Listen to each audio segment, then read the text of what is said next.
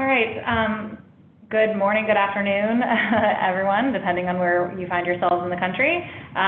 We thank you so much for dialing in to this webinar on Erie, Pennsylvania. A city comes together to unlock its potential through opportunity zones. My name is Catherine Lyons. I am the Manager of Policy and Coalitions here at Economic Innovation Group.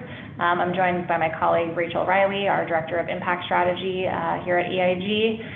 Just a couple of housekeeping notes at the top of the hour here before we kick it off, telling you a little bit more about what we do here, and then ultimately we'll hand it over to our guest speaker, John Persinger, who is the CEO of the Erie Downtown Development Corporation. So just a few things at the top. This meeting is being recorded. We will circulate a recording and the slides after the webinar, likely next week after the Labor Day holiday. So look out for that in the next week or so. If you have a question, we are accumulating questions throughout the call using the chat function. If you are dialed in using the Zoom platform website. So feel free to type in your chat there, and we will have a section for Q&A at the end of the call. If you are dialing in remotely or not at your computer, please press *6 to unmute at any point in the call, so you can ask a question. Although I should say we would like to kind of reserve our questions for the end during the Q&A section if possible. I think those are all the housekeeping notes, so I will turn it over to Rachel to tell you all a little bit more about EIG and introduce John. Yeah, thanks so much, Catherine. So just like Catherine, I want to welcome everyone to the latest installment of the Economic Innovation Group's webinar series. As a reminder, we're using these webinars as a chance to share stories and strategies from across the nation in order to highlight the ways in which Opportunity Zones as a policy is really living up to its true intent, which we feel is sparking communities to collaborate and attract new private investment in businesses and projects that will create inclusive economic growth. So if you're joining us for the first time, the Economic Innovation Group is a bipartisan policy think tank supporting data-driven approaches that empower investors and entrepreneurs to forge a more dynamic American economy. Since 2015, we've been leading efforts on Opportunity Zones, and today we are thrilled to have John Persinger from the Erie Downtown Development Corporation join us to share the latest from his hometown, including announcements made last week at Erie Homecoming, which I was able to attend, and it was really a great week full of events that really highlighted the momentum that was happening in the city. Before we get started, I do want to share just some updates from the Economic Innovation Group. And as a reminder, our blog series and webinar series are posted on the website if you all want to use those as resources, just like this will be within the coming week. In addition to that, we have also, within the last month, updated our facts and figures sheet to have more information about what we're seeing in Opportunity Zones as far as demographics, as far as just some areas of interest, what types of businesses are located in Opportunity Zones, the number of hospitals that are in Opportunity Zones, as well as what the workforce looks like. So if that's of interest to you, highly recommend you head over that way. We have some coverage from Erie Homecoming over on our website as well. So want to just say that all of these links that you're looking at right now will be accessible once we post this on the blog. However, if you want to hop over after the webinar, it's simply eig.org. So moving on, in introducing John and the great work that EDDC is doing in Erie, I want to share a few quotes and pictures from last week that, again, I think really do capture the sense of optimism and momentum currently happening in Erie. And while Erie has really created this national model for how legacy cities can leverage Opportunity Zones to accelerate their economic growth strategy, the truth is that we are really seeing this with other similarly positioned cities where we're seeing those early adopters gaining traction through local leadership as well. So really a general narrative and a theme that we're seeing is cities that maybe have been dealing with some economic stagnation or managing decline in recent years or decades even, are looking for opportunities to either pivot out of that situation or even just diversify their local economic base. A lot of these cities may have been one industry towns. So for example, Warren, Ohio, earlier this year, GM closed its Lordstown plant in March, so Q1. And great leaders like the folks over at Tech Belt Energy Innovation Center have really looked to opportunity zones as a way to spur bottom-up economic growth. They are trying to figure out ways to leverage opportunity zone equity to support local startups, expand small businesses, and revitalize the built environment. I lovingly refer to it as the startups, the come-ups, and the unloved properties. We're also seeing it in Lafayette, Louisiana, where, again, another one industry town, they have experienced some economic decline over recent years due to the oil industry not being as robust down there. And so they have issued a prospectus where they're looking to the Lafayette Public Innovation Alliance to take some leadership roles in attracting new technologies, really transformative innovation technology companies that can help spur economic growth in Lafayette. And they have a lot of, latent potential that just really needs to be tapped through capital investments. And the last example I'll use, it's also a Pennsylvania example, is York, PA. So in the news this week, there was mention that there's a new innovation district in York, PA that had been planned. And the mayor of York, PA was quoted in a recent article saying that the original plan has now grown 3x, so by 3 times, because of the interest from opportunity zone investors. And so this is really, I think, making the case, but for opportunity zones, a lot of these activities wouldn't be happening. A lot of this momentum wouldn't be happening. And it's the same story we're seeing in Erie. And so with that, John, would love to turn it over to you and talk about, what the state of Erie is, where you guys are coming from, and where you guys are going. And John, just a reminder, it's *6 to unmute. Great. I think, can everyone hear me? Yes, yep. We're good. All right, perfect. So thank you for having me today. I am CEO of the Erie Downtown Development Corporation. The EDDC is just one in a group of many actors here on the ground in Erie that's been working to revitalize the community. So I'm honored to speak on behalf of the community today, but it really is a team effort. And that's kind of where I wanted to start, is just give you the background on Erie and how we got to this moment, because it's, I think, important for others to know that there's been a lot of work leading up to this moment. Opportunities came on the scene and we were able to capitalize on it, but there's been a lot of background. For those that aren't aware, Erie is in the northwest corner of Pennsylvania. We're like many post-industrial cities across the Midwest. We were once a manufacturing hub. Manufacturing has declined. Our economy is beginning to diversify and has been for a bit.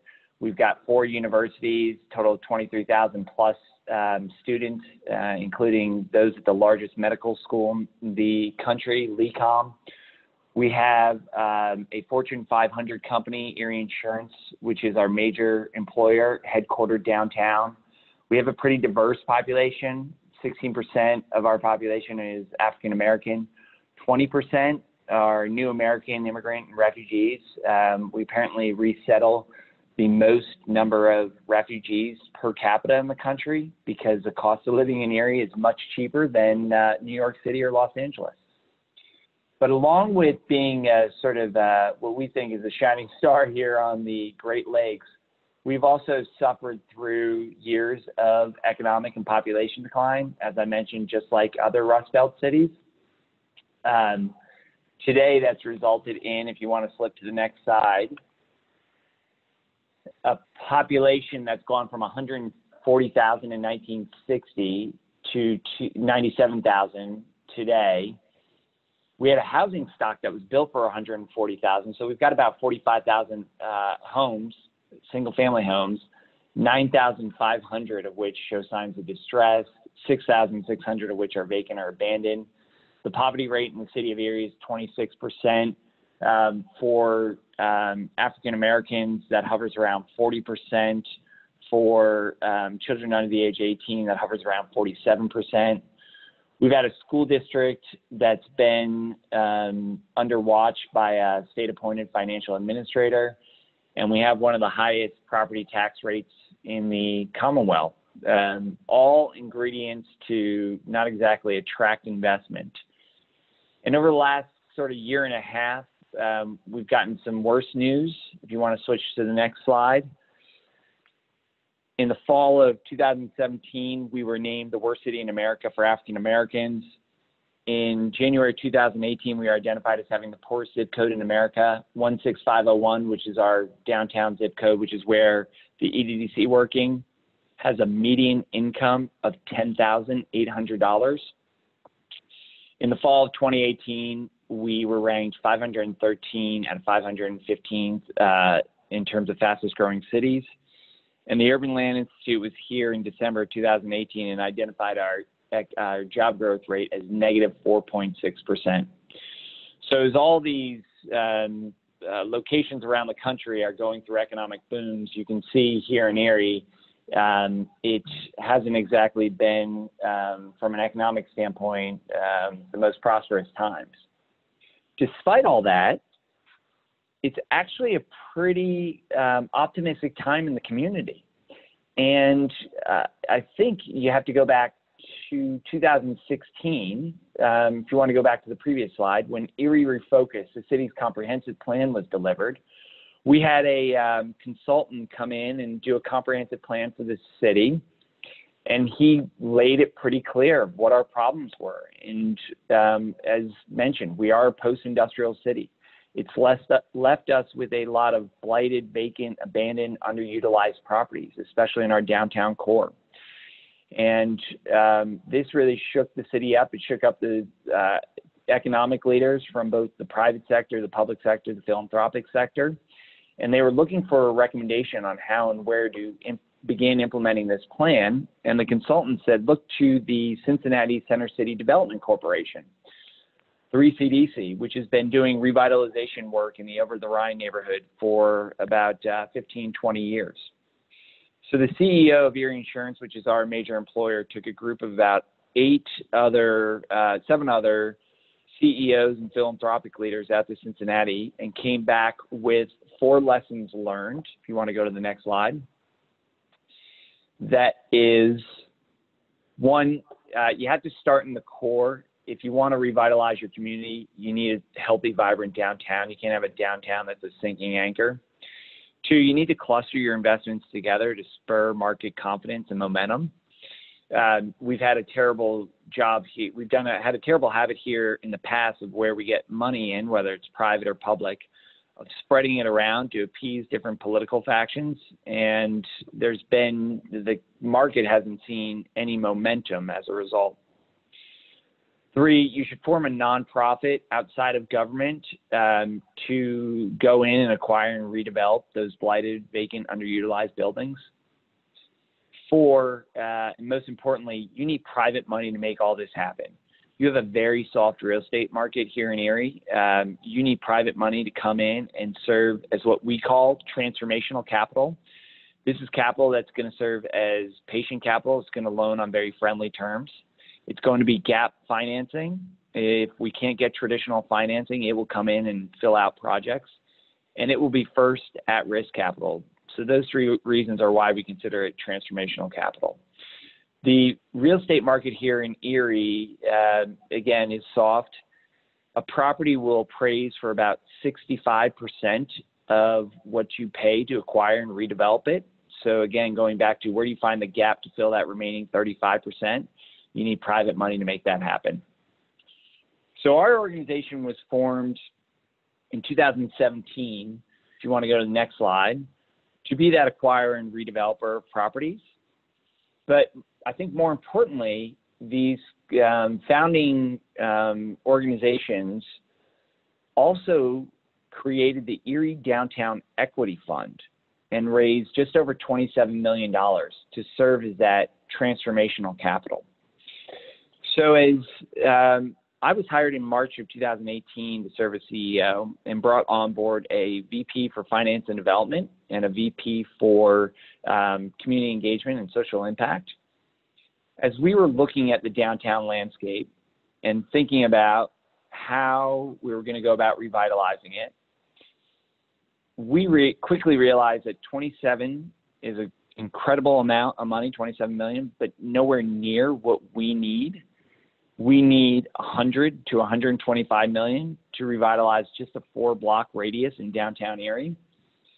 And so fortunately for us, opportunity zones were coming on the scene just as we were getting started. And we saw opportunity zones as a tool to basically turbocharge our development. So take what we were thinking, again, estimating between 100 and 125 million.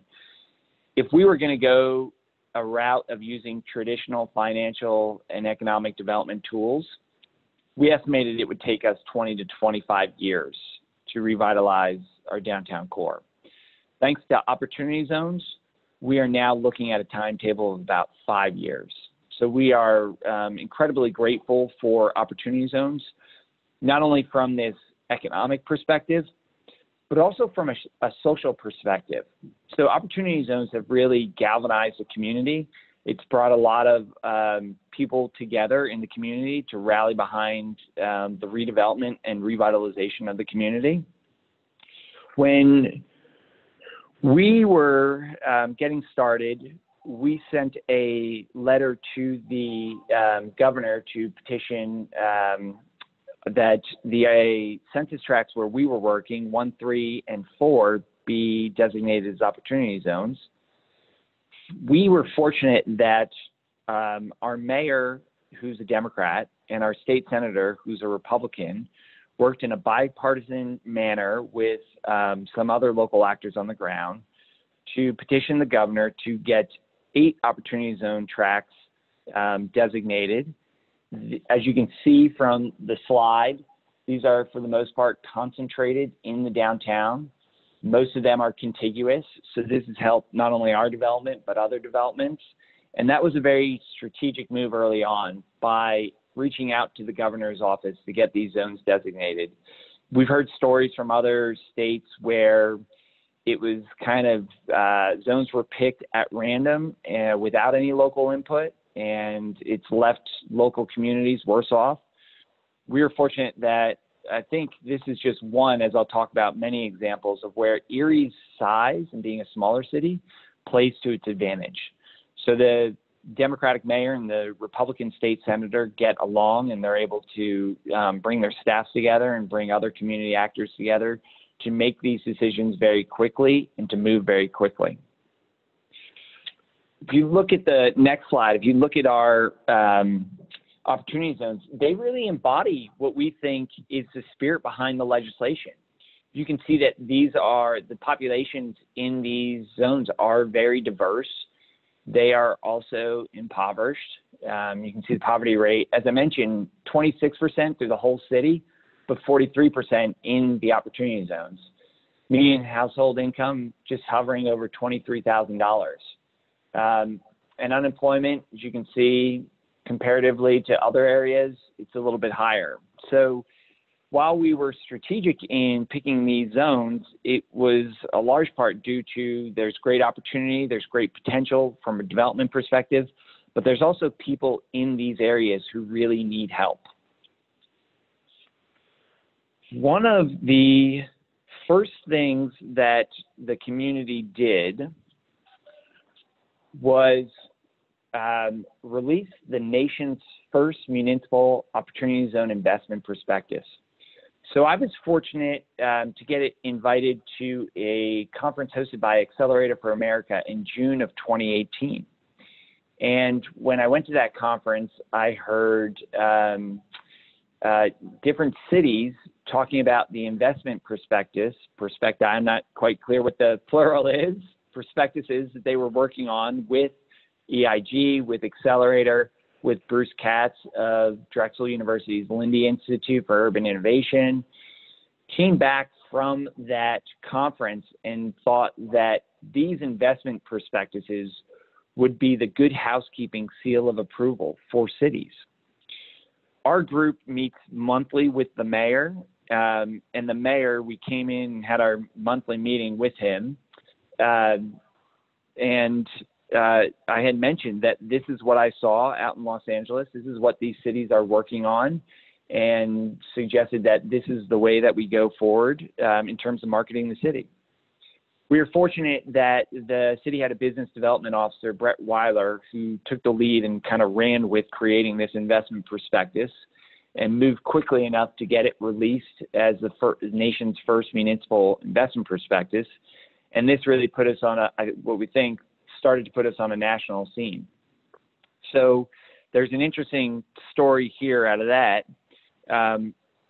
While Brett was working on this, community leaders got together and formed, I'll save that thought for a second. You want to go to the next slide? Yeah, so actually, can we go forward and come back to that slide? Because this is good in the sequence. Yeah, so while Brett was working on this at the city, there were community leaders, Chamber of Commerce, our elected officials, our community foundation. Our community foundation manages about $270 million in assets. So they've got a very robust role in the community with regards to funding different initiatives and transformational activities. So group got together and the chamber formed the flagship Opportunity Zone Development Company, which is the nation's first organization dedicated solely to promoting a municipality's opportunity zones. There are different organizations that, as I mentioned, contributed to the formation, both from an idea standpoint and a funding standpoint, to the creation of the development company. It is housed within the Chamber of Commerce. It's a separate legal entity. The Chamber is the only sole member, though. There is one employee, as I mentioned, Brett Weiler, who did a great job in getting this investment prospectus out when he was at the city, rolled over into this new position with this newly created organization. The role of the flagship Opportunity Zone Development Company is to promote, develop, attract capital, and coordinate the different deal flows within our 8 opportunity zones. And while the EDDC is focused on real estate projects, we have others who are also focused on real estate projects, and we have organizations, and we have other organizations like the Erie Innovation District that are focused on operating companies. So the flagship Opportunity Zone Development Company works with all these different organizations to try and promote projects and attract capital. If you want to take step a slide back to the slide with MasterCard, through this releasing of the nation's first municipal investment prospectus and through a recommendation of some others, the EDC got connected with MasterCard to pilot a data analytics program to track, measure, and assess the economic and societal impact of Opportunity Zone investments on a community in real time. So it's quite interesting work. As I mentioned at the beginning, we are operating in, if not the poorest, one of the poorest zip codes in America. To be able to track in real time spending habits and other economic data is a great tool for us to turn around and show investors that they're not only getting a return, but they are also helping to move the needle positively in a community. So if you want to go 2 slides forward now.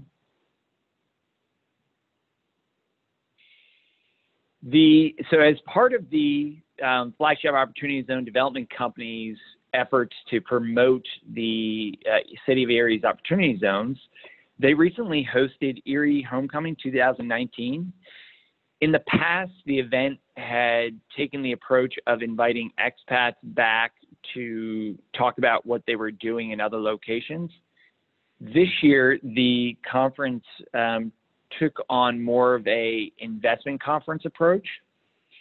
So the conference featured different mixed-use development projects and technology startups that are housed in opportunity zones and that are shovel-ready or investment-ready.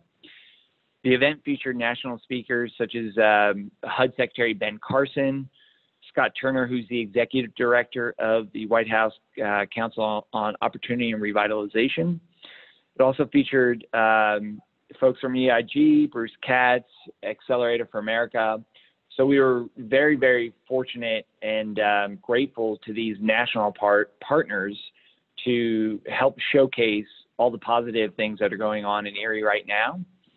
There were two specific announcements during the homecoming event that I wanted to point out. Erie Insurance, which, as I mentioned, is our largest employer in a Fortune 500 company, announced that they had created a $50 million Opportunity Zone Fund. The first investment is in one of our projects, one of the EDC projects, which I'll talk about in a second. And the Erie Innovation District and Capstone Impact Investments announced that they had raised a $10 million Opportunity Zone Fund. For a community of our size, these are really significant numbers, and these, as I mentioned, are going to help turn the needle in the community in a positive manner. So we're very fortunate to have these actors stepping up and committing real money to real estate projects and to operating companies. Now, if you want to go to the next slide. So while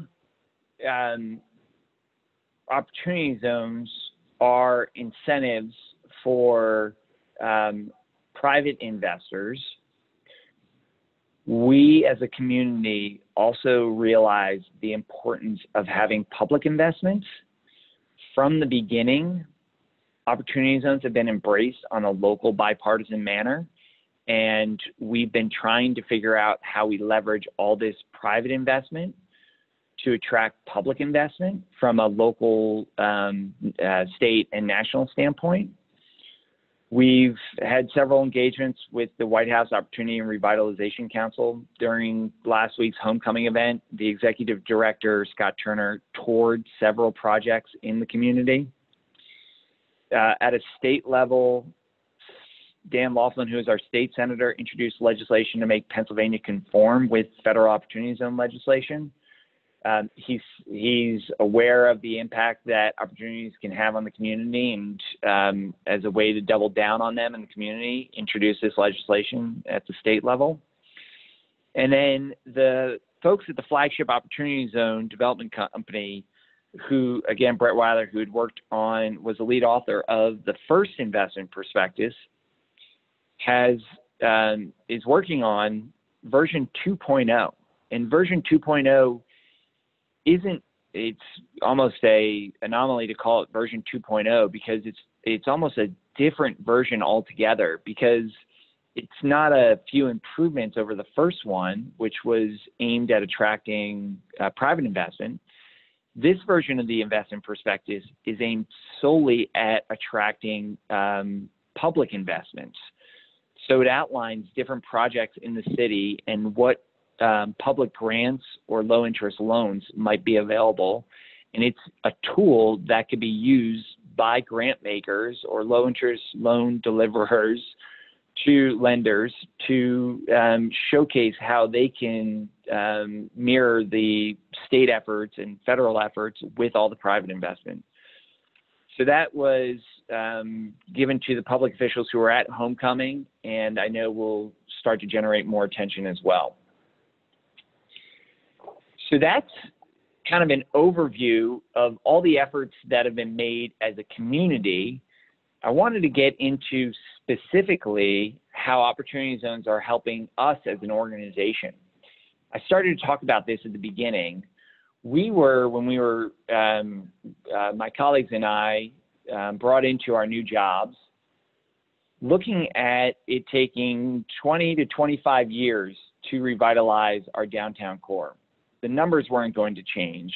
We were always looking at somewhere between 100, 125, 150, depending on contingencies. But the timing really was going to take a while if we were going to use traditional economic development tools. As many of you know, certain programs like tax credit programs, they take a while to apply and then sort through. What is so interesting about opportunity zones from our perspective, it's not a program. It's not being distributed or overseen by some bureaucrat in Harrisburg or DC that's working on their timetable. It is making capital available when you need it. So again, we went from looking at a project that was going to take us 20, 25 years to doing it in 5. And we say this is our shock the market approach. We're trying to shock the market in downtown back to life. With our first project of this phase 1, we have acquired 100,000 square feet on a block in downtown Erie. If you want to go to the next slide, this block called North Park Row oversees Main Street, State Street, which is our main street, and Perry Square, which is our main public park. If you go to any city in the world and you say you've got real estate that overlooks your main public park, your Central Park, and you've got real estate that overlooks your main street, it would probably be some of the most valuable real estate in the entire community. For us, of these 100,000 square feet that we acquired, 80,000 is vacant and has been vacant for years. Just another indication, a physical manifestation of the economic decline. So when we acquired it, we decided that we were going to turn it into a culinary arts district. We were going to bring in a public market to combat the USDA designated food hall.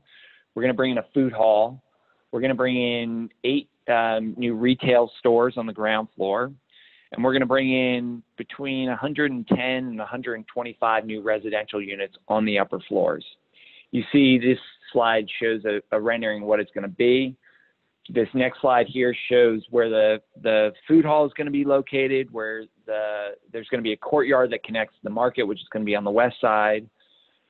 So we think this is going to have a tremendous impact for downtown. It's going to tackle so many of our issues that we're dealing with, revitalizing blighted historic buildings, creating new jobs and businesses, combating the USDA designated food desert.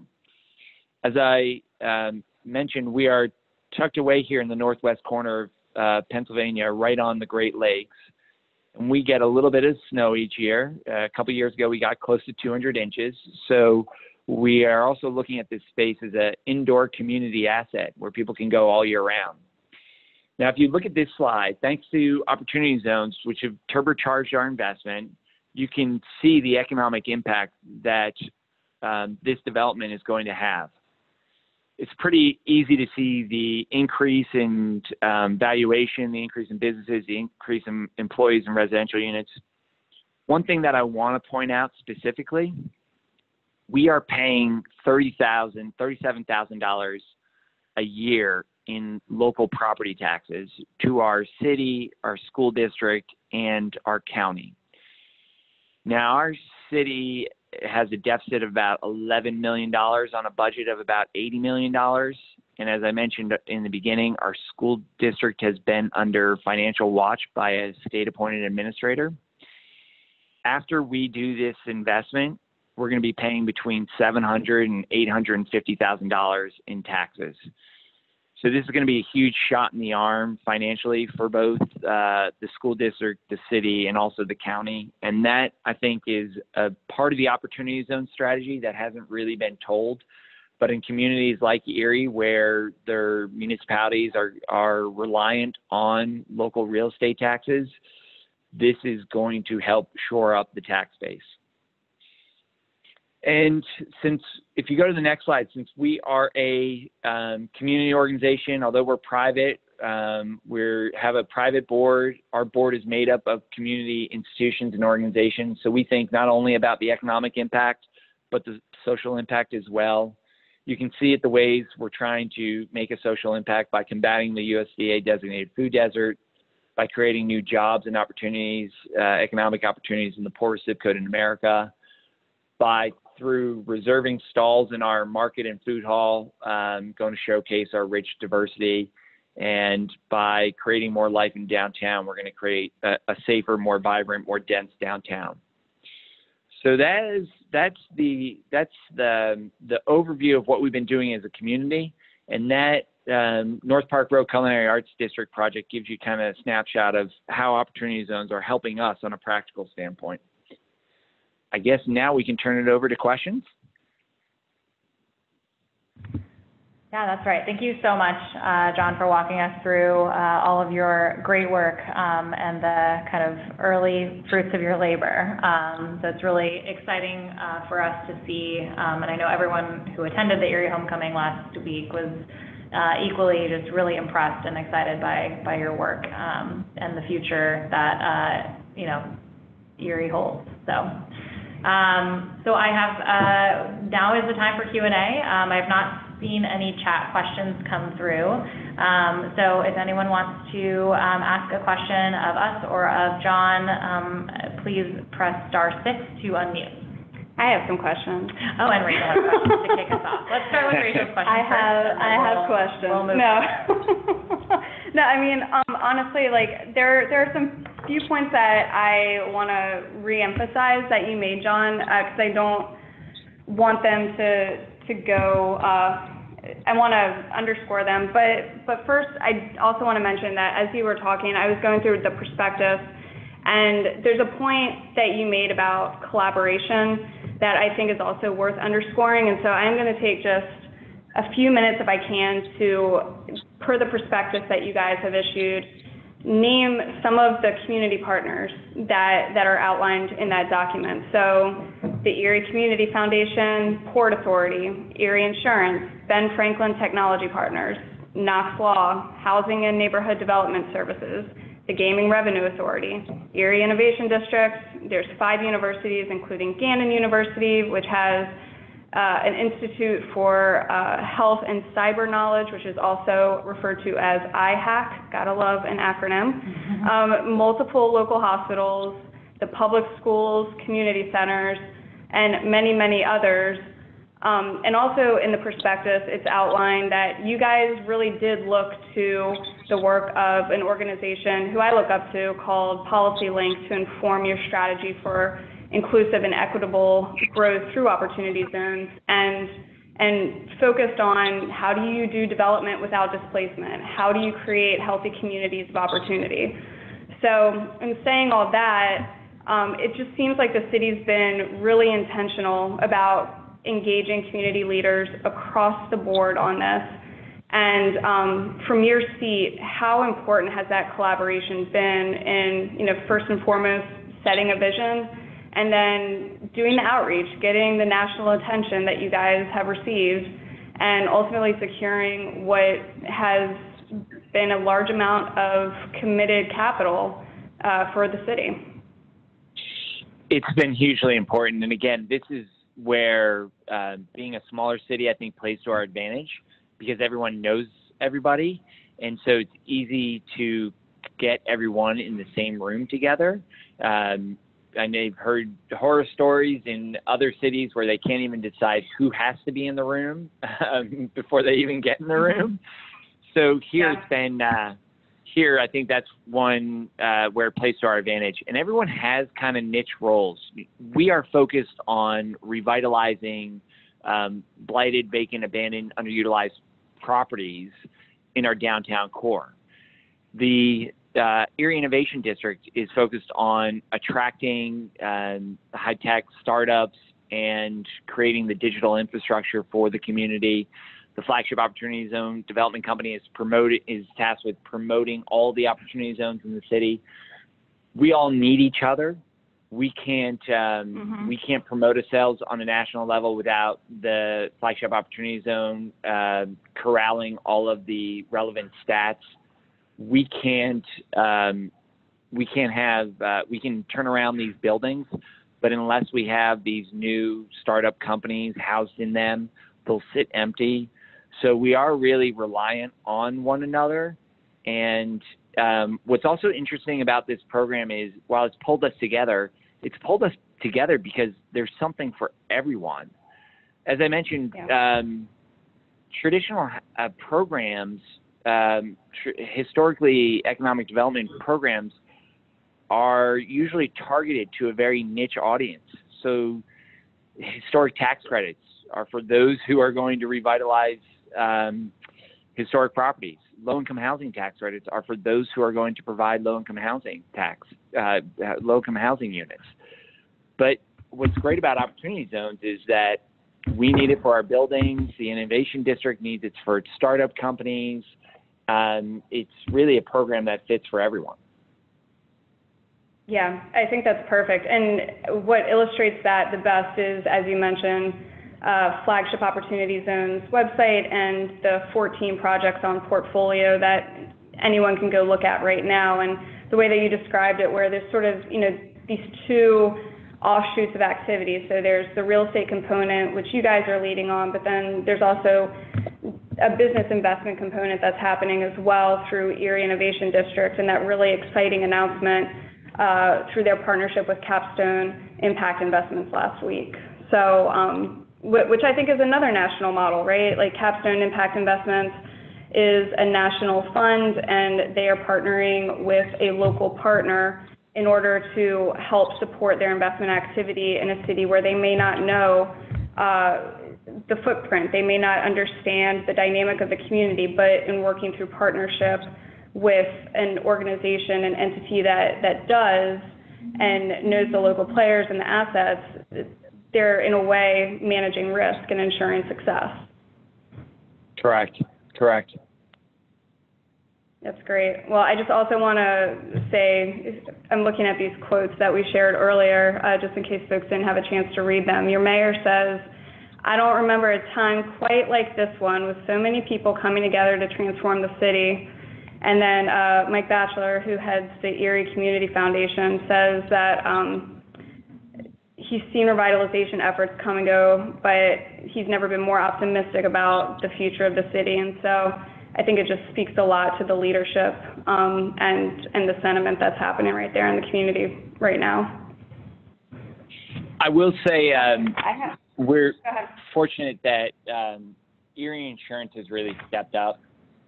They are our only Fortune 500 company. For a long time, our major employer was GE, but GE was headquartered, GE Transportation was headquartered a few miles west of the city, or east of the city, excuse me. And with Erie Insurance being right in the heart of downtown, it's their campus that's affected by all the development that's going to go on, but also they have a chairman who's an Erie native and a CEO who's an Erie native. So they've really doubled down on investing in the community. Yeah, and ultimately it's, what I heard at Homecoming was that they're very much aware that investments in Erie have a direct impact on the, the livelihood of their employees and their ability to even attract and retain new employees. And so it's this sort of sense of, like you said, there's something in it for everyone, and Opportunity Zones creates this great incentive for Erie Insurance to make those investments as, straight double bottom line. But part of that double bottom line is having an impact on your hometown and being able to deliver a net positive for those that are working for your company. It's win-win. Correct. I'm glad you didn't disagree. I feel like I'm making a lot of statements, poses questions. Yeah, Catherine, I don't know if we have any questions that are coming in. We do. We have a few. So I'll just go ahead and read them off. First one should be easy. Is the version 2.0 investment prospectus available online? So is that on the EDDC website, or John, where would they be able to find that? If they go to, I don't know if it's up yet, but if they go to flagshipopportunityzone.com, it might be up on there. If not, I'm sure it will be up soon. Okay, great. And we can send that along, assuming it is up, in our follow-up note with the recording of this webinar and the slides as well. Another question, what was the basis for the projection of the increase in the property tax base from the $37,000 to the $707,000 projection? So that's for the North Park Culinary District. Sure. So our development costs for that block are going to be between $33 and $39 million.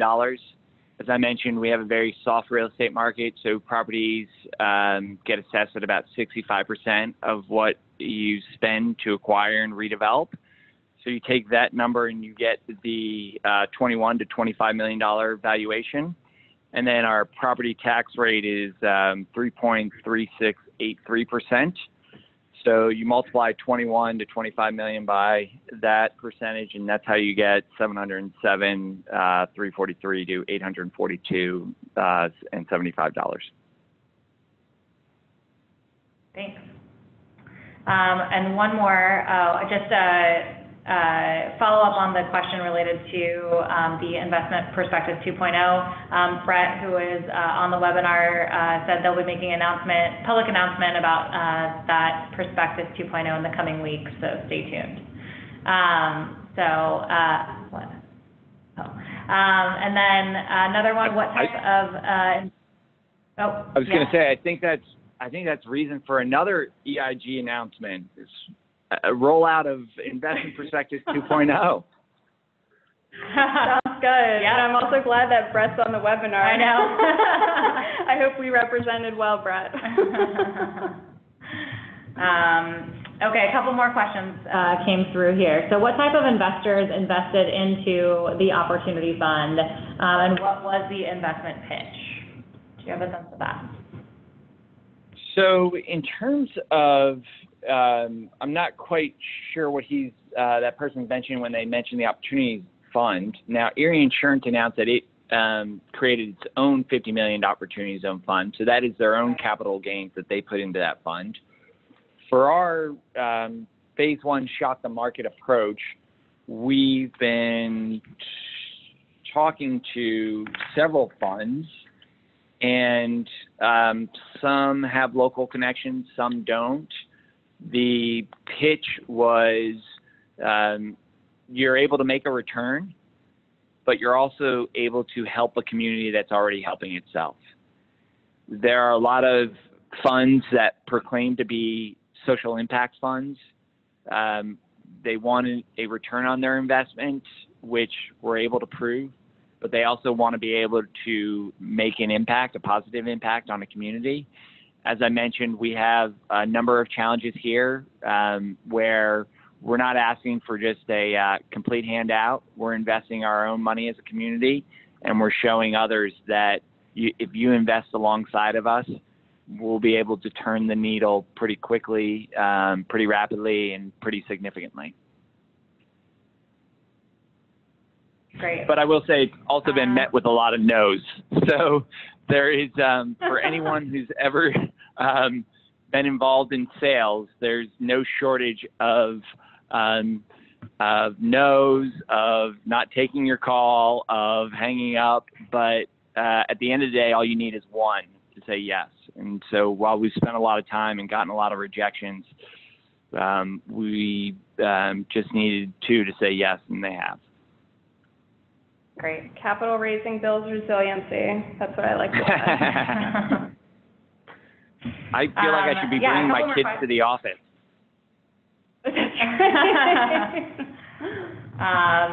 All right, a couple more questions, which I think you touched on. So maybe this is a good opportunity to expand on it a little bit. Is there any emphasis on building tech-related companies as part of the project? Are you open to those who might want to invest in tech businesses and infrastructure? So maybe you could talk a little bit more about the Erie Innovation District and that, and the work there. Sure. So to answer the second question pretty quickly, yes, we are open to all investment. So definitely follow up if you're interested in investing.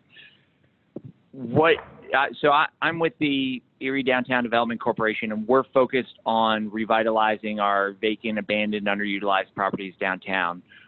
There is a Erie Innovation District which was created a couple years ago as well, and its focus is on recruiting high-tech startup companies and deploying the digital infrastructure here in the community. They recently announced at Erie Homecoming that they have formed a $10 million fund with Capstone Impact Investors to invest in startup technology businesses. So we as a community, I think this is, again, why I gave the background in the beginning. There's 2 years of work in forming the Innovation District, in forming the EDDC. in getting new leadership in the mayor's office, at Erie Insurance, at the chamber. There were several years of work which led us to this moment where we were able to capitalize on opportunity zones. And so I think that's why we're in the spotlight right now.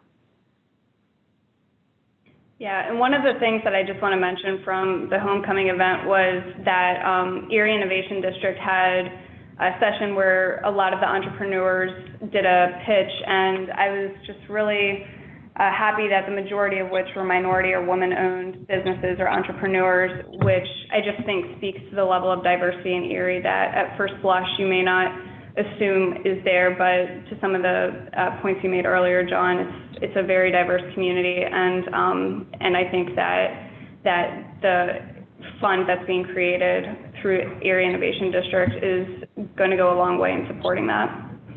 Absolutely. That's actually a great segue into the next question, which is, are your minority and new American populations actively involved and engaged in your Opportunity Zones work? They are. There's actually Brett can speak more on this than I can because he's been more involved with them. But the Minority Urban Development Corporation has a business park in one of the census tracts, which they are looking to convert. It's been basically abandoned for quite some time, but they're looking to convert it into some medical offices, some workforce training, some solar power energy usage. So they are engaged. Again, I don't want to speak for Brett, but they have been engaged with him. I know that, in seeking out investors for these projects. They did give Scott Turner a tour of the project as well. Great. Brett, if you're online and wanted to chime in, it's *6 to unmute. All right, maybe he had to hop off. Yeah. So, because we are coming to the end. So. Yeah. So just one more question. Well, first of all, there's some questions related to contacts for you, John, and also for the Innovation District folks. So maybe we can send around that information as well in our follow-up notes so that anyone who's on the call who may be interested in the investment side of things can connect with you all directly offline. And then last question here, is any of the Opportunity Zones investment going to workforce development or tech education initiatives to create a local labor pool for these tech companies? Yes, I know the Innovation District is working on that. From a tech perspective, they're doing some work with the school district. I know that they are starting a esports league to get younger folks into tech-related jobs. And so I know that they are working on that, and they have targeted efforts. From our standpoint, part of creating the commercial kitchen and the culinary incubator in the Culinary Arts District was to allow for some skills training for the support and creation of new food and beverage businesses. We know not everyone's going to go into the tech industry, so we want to make sure that we are doing our part to stimulate the economy as well. Great. Excellent. Well, with that, we're running up against the 3 o'clock hour here on the East Coast. So I want to thank you, John, again for coming on and spending some time with us this afternoon, presenting on your work. As I mentioned at the top of the call, we will be following up with a recording of this webinar, slides, and additional information, including perhaps contact information, and where you can find more information on this work if you're interested in engaging further. Just wanted to do a quick plug for, so EDDC is a member of the Opportunity Zones Coalition, which is a group that EIG runs. It is a membership organization that helps to implement opportunity zones across the country, more on the private sector side. And so if you are interested in getting more information about that, please email our info@eig.org account, and we'd be happy to tell you a little bit more about our work there. But with that, I just want to thank everyone for joining us this afternoon. Again, thank you to the EDDC, and thank you for showing us kind of a model of opportunity zones and what we're excited for about the incentive and for its future. So, thank you for having me. Yeah, thank you all for joining. And definitely feel free to follow up with any questions. Yeah. Happy to answer any questions. Wonderful. We'll make sure to send out your contact information as well. So, all right. Thanks all. Thank you.